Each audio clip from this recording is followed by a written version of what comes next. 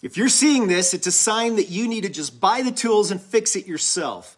Be prepared for everything. Let's replace the heating element on our Maytag dryer and clean it up a little too. Remove the back two panels, slide the top back.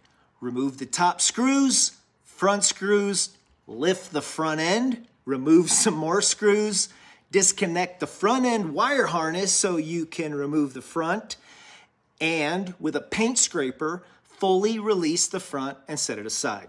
Remove a few more screws so we can get a little cleaning done. Now, to access the heating element, take the front panel off, release the wire connection to the heating element. 2 screws later and we've got access. Just pull it right out. Bend these tabs to fit. This heating element fits a lot of dryers. I'm just fitting it here for the Maytag. My everyday carry flashlight, it's amazing.